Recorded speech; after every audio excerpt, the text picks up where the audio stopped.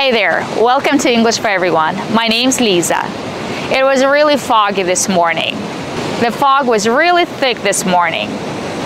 When the fog comes, you can say, the fog rolled in. Use the phrasal verb roll in. In the past, rolled in.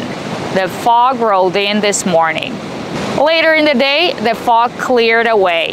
Use the phrasal verb clear away. In the past, cleared away. The fog cleared away. Or you can say, the fog lifted.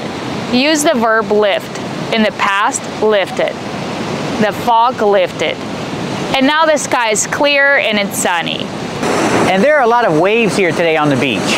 There are a lot of waves. And the waves crash, like your car, but we use a different preposition. With a car, we say you crash into a tree. But with waves, we say the waves are crashing against the rocks. Let's watch the waves crash against the rocks.